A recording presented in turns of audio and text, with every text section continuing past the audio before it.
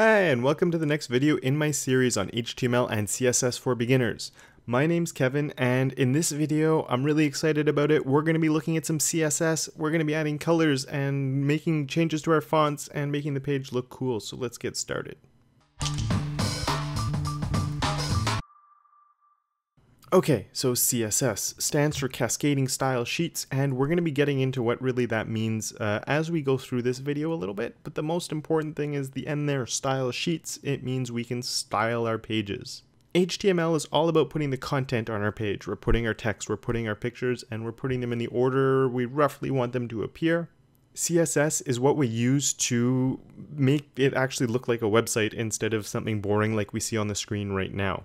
We can change our colors, we can change our fonts, and really importantly, it's what we use to create our layouts and actually make a real layout instead of just having one thing fall one after the other. So in this video, we're really just starting off with a taste of CSS. I just want to show you sort of what it can do, and in the next few videos, we're really going to be trying to harness CSS and take full advantage of it.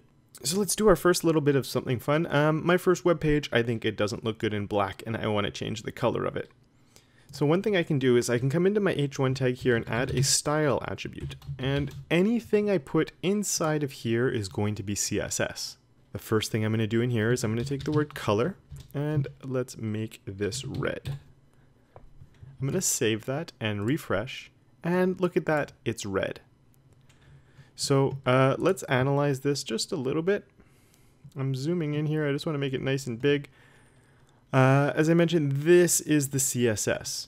So this right here is the property that I want to modify. I want to modify the color property, and this is the value that I want to assign it.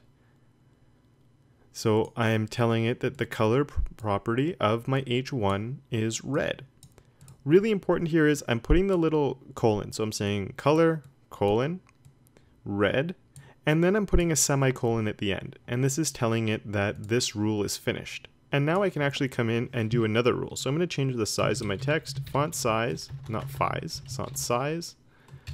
Let's make it 50 pixels. We'll make it really big. I'm going to zoom out just a little bit so it's all on one line. There we go. Put my semicolon, save that, and let's refresh again, and you saw it got bigger. Or let's go and make it really small, 10 pixels. Save, and now it's really tiny. If I didn't have this semicolon here, the whole thing would stop working. So let's take out that, refresh, and you can see it goes back to normal. And the reason for that is it doesn't understand what's going on here. Without the semicolon, this is looking at it as the color is red, font size 10 pixels, which it just doesn't understand. Font size isn't a color. So I'm going to put that semicolon back there. So this is one property. I'm taking my color property and I'm changing it to red. And I am taking my font size and I'm assigning it a pixel value of 10. My font size is 10 pixels. And there we go. It's 10 pixels. And let's bring that back up to about 40. Super. Let's come look at this first paragraph and do a little bit more here. So I have my P. And so I'm going to do a style tag is equal to, and let's change the color to blue, and let's change the font size to 21 pixels, and let's look at another one, font family, and I'm just going to do a sans serif. So let's save that and refresh, and you can see it's gone to blue. It's become 21 pixels, and now I've added this new one, font family sans serif.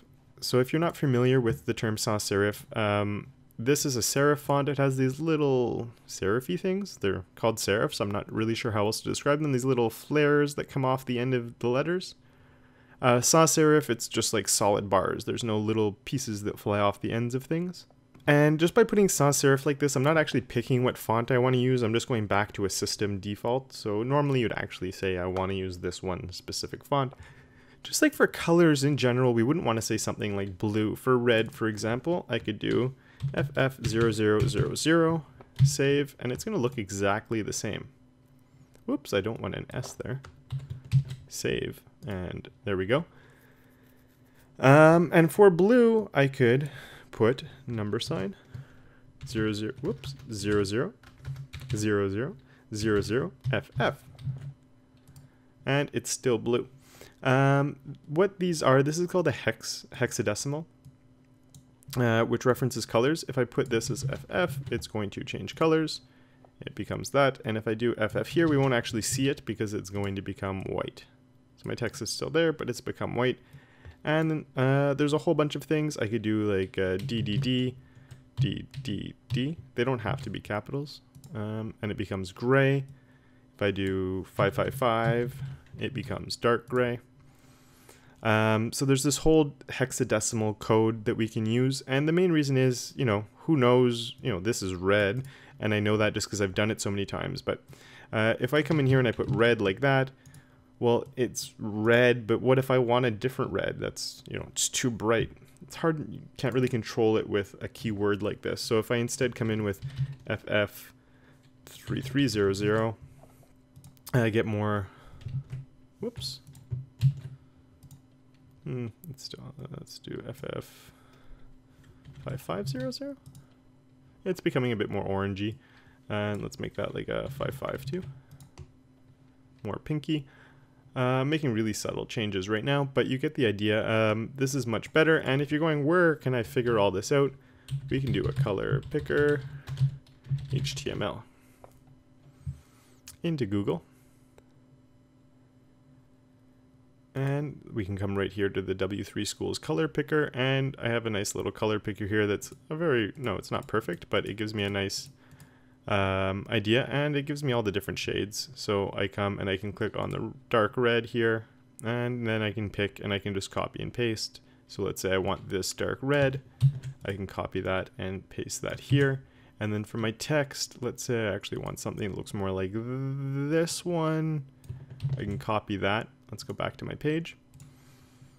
Here's my text, paste that in there, save. And there's the color on my text, and I think that looks really nice. So I'm coming through here and I'm making a few changes, but one thing that's really important and powerful about CSS is the whole cascade thing. And what it means is the styles cascade down through my HTML elements. So here I have my body, and everything is inside my body. So what I could do is on my body, I could give this some style. So let's say style is equal to, and I'm going to do a background hyphen color, and you can probably guess what this does. I'm going to make my background color black, but let's use the 000. Save that and hit refresh, and I have a nice black color, and that affects my whole page. Remember, the body is everything we see on the screen. So if I change the background color of that, everything I see on my screen will get a black background. But even cooler than this is now if I come in and I do color FFF, this is what I would use to change my text color. And why they didn't make it text color, I don't know. I wish they had, but we just have color to change our text color. This is going to come and cascade down through everything else. So I'm actually going to take this off for the moment. Let's just delete the color. We'll keep the font size, and we'll take this color off as well. I'm going to save all that and hit refresh, and all of my text becomes white. And I could come onto here and say, let's even delete, we don't need any of this. Oops, that's my P.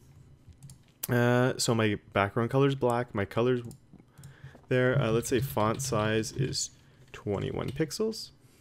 Save that, refresh, and then all my paragraphs become 21 pixels. And then I could come in and say that my font family is a hyphen serif. Save that. And all of my text is becoming sans serif text. So I'm applying it to my body, and these styles are cascading down from my body into all these other things that are inside my body. You'll notice the one thing that isn't changing colors with this color white is my links. My links are staying like that, and we're going to take a look at styling links in a future video. Now, one thing that's also really important to know about the cascade is you can, if you're more specific, you can overwrite what's going on. So my H1, I want this to be a different color. So let's come over here to my color picker and get a orange color. I'm going to go with this one. Copy that. And H1 style, I'm going to make the color of my H1, save, and that can change. And then let's come down to this second paragraph. So I'll leave my first paragraph alone. Color, let's make it that same orange. Oops, and I forgot my style is equal to. There we go, save that. And now that's becoming orange. So what's happening is my body starts off and it goes, oh, well, everything here needs to be white. So my color is set to white. So everything inside of this is going to become white. And then it comes to here and it goes, this should be white. Oh, wait, no, this needs to be orange. And then that becomes orange. We close my H1, so it's stopping that style. We get to my paragraph and it goes, okay, well, this is in my body and everything in my body should be white. So this is white. And then we keep going, we keep going. Okay, another paragraph, it should be white. Oh, wait. This shouldn't be orange because this has its own style. That style's ending with my paragraph, and then this last one down here at the end keeps the white color.